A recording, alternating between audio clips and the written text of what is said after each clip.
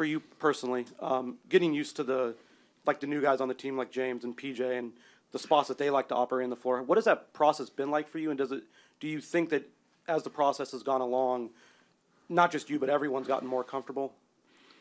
I think, yeah. I mean, repetition is great. That's how you learn.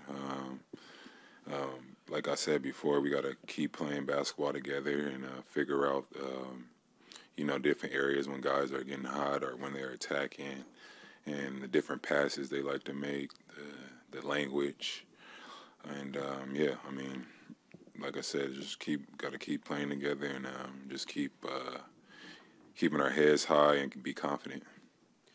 Kawhi, take me to that last sequence where out of the timeout, Jabari's guarding you, and you're got the ISO, and you make that decision to pass it over to James. Like, what were y'all trying to get out of that play, and like, what were you seeing to make that pass? Exactly what you said, man. Exactly. There's nothing, no magic to it. I had the ball. I seen his guy kind of lagging a little bit, and I trusted him. He's one of the top 75 players this league ever seen, and I gave him the ball, and he made the shot. Kawhi, when you have a player of Russ's caliber being asked to come off the bench and provide that kind of bench spark, what do you lose from that? And I guess what does that kind of say about the sacrifice that everyone on this team will have to kind of Yeah, I mean, that's what it takes. Whatever a coach needs, you got to, kind of suck it up and just, go with it. You know what I mean? Just see what the opportunity presents for the team. And, yeah, I mean, I've been there before, starting my career and, just every year, just trying to, see different ways you could win a basketball game. And I think he's going to be good. It's going to take time for us all to figure it out. But I think he did well, came in the game and hit a big three for us and got some stops, great defense. So, yeah. I don't know if you knew, but this is that was your personal longest losing streak that you've been on your career. Is there anything you learned from something like that over the last 2 weeks? Yeah, I mean, it's something that I learned before. Just losing games. We just keep being repetitive with our mistakes as far as boxing out and not doing rotations, turning over the ball. If we keep doing that consistently, we will lose games. Tonight, I think we had 10 turnovers in the first half or something, and we finished with 12. So we kind of turned it around in that second half, so that was a good thing. But we still got a lot to work on. We got to be able to bury the teams when we go up 10 and not make it a close game coming from behind. And it's just on the players, you know what I mean? You can only get coached so much till that light switches in your head, or it never does, and then you see the teams fail. So we got to figure out who we want to be. Kawhi, this was the team's first game this year. First win in a close game within 5 points in the final 5 minutes. Yesterday, Ty was saying that when he has seen the struggles, it's because the defense has broken down those final minutes. I think you guys ended on a 12-1 run tonight. What was different defensively in the final minutes? I think we got some steals. We stopped fouling, deflections. The last game, 2 games are, the games we've been losing, like I said, have been repetitive. No transition defense. At the Denver game, up 5 or 6 at the time, they come down and get a lob dunk in their home gym. So. And in other games, we're not boxing out. Guys aren't checking their man, running in, not doing rotations. They get 2 offensive rebounds. That's 4 points. So we won this game by 6 tonight. That's how the game is. 3 little mistakes could be 9 or 6 points. All right, last 2 questions. Hey, Kawhi, just, the job that you guys were able to do with Jalen. He shot 5 for 16, finished with 20 points. Once again, just repeating after him, just on the defensive effort, especially with you guys on the wings, being able to make it tough for their wings. Can you talk about that? He's taking that next step every year. That he's stepping on the floor. He's still learning the game. He's been aggressive, throughout his career. And, you're going to have nights like this where you're not shooting the ball well. I know he looks very confident in, stepping into the next game and, taking that next shot thinking he's going to make it. So, but with us, we know he's the best player, so you got to throw two or three bodies at him to make him miss. And, we was fortunate enough tonight for him to go 5 for 16. Hey, Kawhi. With Russ volunteering to come off the bench, I'm just curious if that's something he discussed with you guys before he texted Coach. He just we all trying to figure out ways to win, and like I said before, it's a very noticeable sacrifice that he's making just because he's not starting. But if he makes that leap like that, it shows us and other teammates that are sitting on the bench that we all could sacrifice ourselves. And that's what we must pretty much been doing. Nobody's gonna get the same shots, like I said before.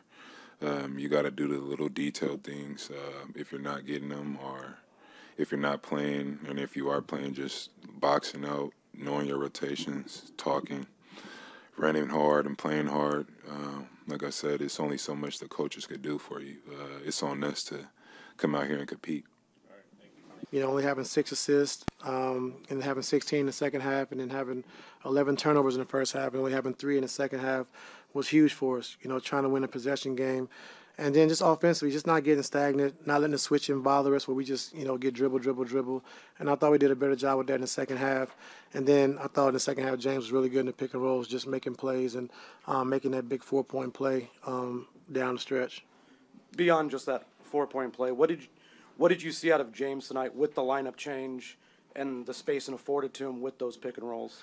No, I just thought, like I said, just having the space, not having the cuts, and him be able to get downhill and, especially late, finding Zoo for 2 big plays and getting downhill, getting to a shot. And so that's good to see. I think just putting the ball in the guy's hands and run pick and roll down the stretch can put your team at ease. That's what a lot of teams do, just run high pick and roll with their best players and, make plays. And so I thought James did a good job of doing that tonight.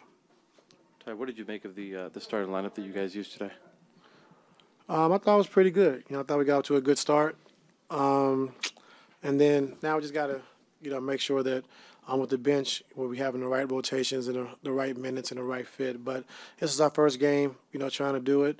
And we'll be able to build for this one, but it's better to build when you win than when you lose. So it was something for us to learn from, and we can tweak a few things. It's still early, but some of the numbers kind of back up PJ at the 5 as opposed to PJ at the 4 with another 5. I'm curious what you see out there with PJ at the 4 and a big as well with him. I can't remember. I got to look at it again. But I know at the 5 is different. Like I said, he's able to switch. He's able to do some different things. And so I got to look at the 4. And like I said, just for PJ, it's not really fair. We moving him around 4 or 5. He just got here. He really don't know the plays. And so just trying to get him comfortable. But he's been doing a good job for us. And, the biggest thing, with Tuck is he's going to play hard. So when you compete and play hard, good things are going to happen. Hey, Ty, James is obviously a rhythm guy, and he's struggled with his rhythm the past few games. How important was it just for him to have a game like this tonight? I thought it was huge. Like I said, 6th, 7th game since May, so he's starting to get his legs underneath him, being able to, make passes, make reads, and I think the game is slowing down for him a little bit as well, so it's still going to be a process. This was a big win for us. We definitely needed it, but it's something to build off of, but we still got to get better, and we know that, and so we got to continue to keep putting the work in. And Ty, Zoo, he was great down the stretch, getting a chance to play in the fourth quarter, and just wanted to know what did you see from him and being able to just make himself available to those passes and to have those finishes that help you take the lead down the stretch? Yeah, I didn't think he was as good in the first half. I thought, late he got better. I think, he was experiencing some back tightness or whatever, so he had to play through some things. So he didn't really have his bounce and his ability to jump and block shots early on. But, he gutted it out for us like he always does. And I thought, like I said, that last part of the fourth quarter, he really did a good job of getting to his spots. James being able to find him, had a couple blocks, and so he was really good. And Coach, with Russ coming off the bench, what did you like from him? And also, you were able to play James and Russ several minutes together. What did you like when you saw them both on the floor together? Just got to get Russ comfortable. I think, just switching units and playing with different guys. We just got to get him used to it and get him accustomed to doing that. And it's tough. It's tough to go from starting to off the bench or from off the bench to starting, especially with the caliber player that he is. So we just got to get him comfortable, make sure we got the right guys on the floor with him. But like I said, tonight was our first time and first chance of doing it, so we just got to get better with it. Coach, congratulations on the win. Huge Thank you. Tonight. Just, I know it's difficult with lineup changes, but what did you see defensively tonight, especially in transition and with rim protection? I thought we could have did a better job, with rim protection. I thought late we did a pretty good job, but early on our guards got some layups, getting downhill and stuff that we should be able to, block or at least go verticality and kind of, take them off their spot. So we got to be better with the rim protection part, but overall, I thought, defensively we played hard, we competed, and they're a tough team. They won 6 games in a row, and Ime's a hell of a coach, and he's done a great job with this team. And so this was a huge win for us. Ty, what did you think of Tice today? Well, who said that? Oh, right. Sorry.